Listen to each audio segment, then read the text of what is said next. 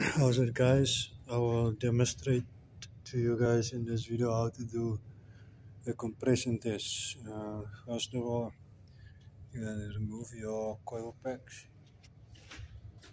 and your spark plugs.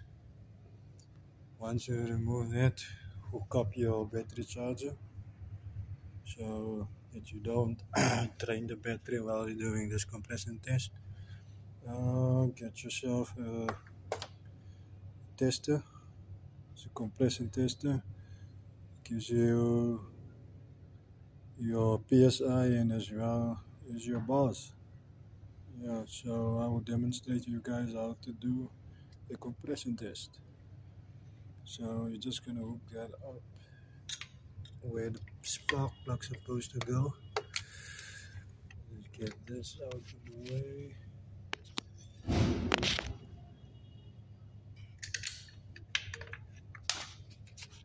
So you're gonna hook it up.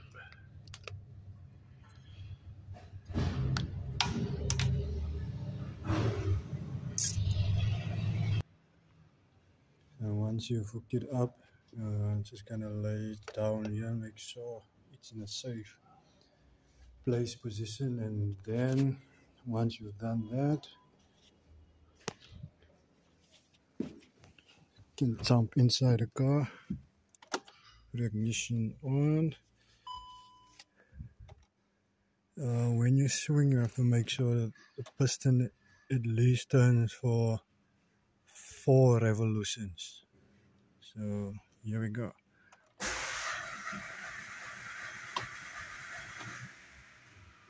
It's about it.